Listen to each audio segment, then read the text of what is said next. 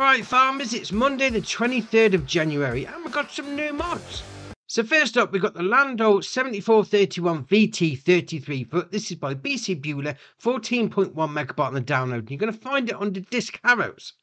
Yeah, it's a big one, I must admit. 10.1 meter working width. It's going to require 300 horsepower from your tractor and it's going to work at 11 mile an hour speed. 80 grand, no options, but it does have a little trick up its sleeve, which is ace. So if we come out of that, so we'll go and unfold it like that. Very nice indeed. Obviously 10 meter on the disc Harrow. Yeah, fair enough. So we'll then carry on going through this field like that. Oh no, maybe lower it first. That's a good idea. Dear oh dear. Right, so now it's doing its disc harrowing. All great, not a problem. So it's getting rid of this sorghum we've got in the field. But if you look there, it's got a bit of a different texture on there. We lift that up again. We'll reverse out of the way. Yeah. What this is actually doing is mulching and then disc harrowing afterwards. Two things in one. Obviously you get a little bit of a bonus from a mulch and you get a disc harrow straight away.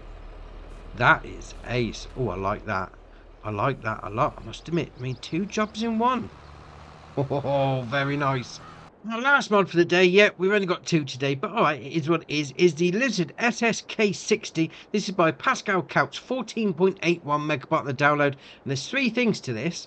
There's a sugar mill, a grain mill, and this tanker. So you're going to find the tanker actually under trailers. Now, before we actually get into the options, look at all that stuff it's going to hold. Wheat, barley, oats, canola, sorghum, sunflower, soybean, corn, seeds, sugar, flour, road salt, lime, and solid fertilizer.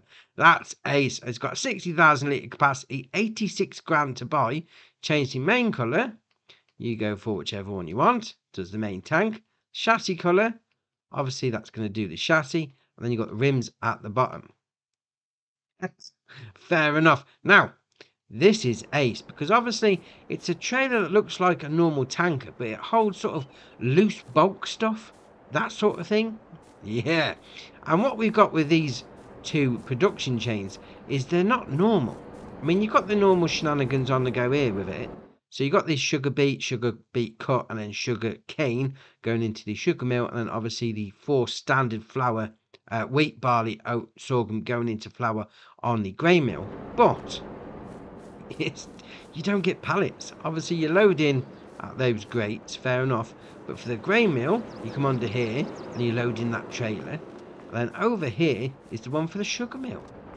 That's ace. Oh, I like that. So you know, if you're on console like me, obviously pallets is a bit of an issue.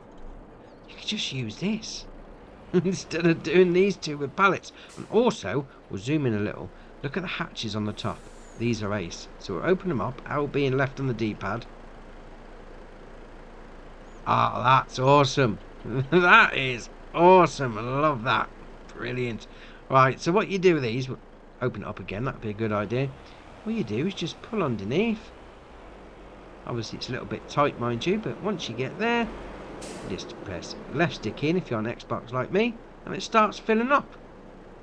Oh, flour going into the back of a tanker. Obviously exactly the same thing happens with the sugar mill. Oh, that's alright. But also, if you've got a load of flour pallets and sugar pallets already done and you want to sort of get rid of them, you can unload them into this. Yeah, you're going to need a telehandle, mind you, just to get up there. You sort of need to go between the two middle ones. Hold on, a bit higher. There you are, that's better. Once you sort of get to about there-ish. Come on. Oh no, I'm on top. Dear oh dear. This worked earlier on. Honestly, it did. Oh, shocking. Just slow it down like that. I mean, it was a bit fiddly before, I know. Ah, there we are. So just over the middle hole. That's it. Pallets going in. Oh, I do like that. That is great.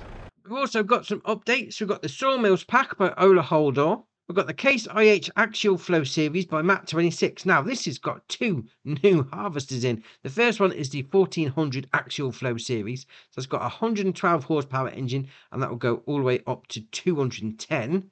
Oh, that's all right. And also on this pack, you've got the 1600 Axial Flow Series. So that's going to start off with a 145 horsepower engine, and that goes all the way up to 260. Old school looking harvesters, that are. Yeah, very nice. Also got the map Wastelands by FSPT. Now, it does say you need a new save, so if you put some time into that one, you have to start again. Got Polish House by Jopek56. Got the Ponzi Scorpion King by HR Forst and Fargs and Bell. Got the Clash Jaguar 900 Type 502 by Skywalker Farms. Got Animal Placeables Pack by Puma 145.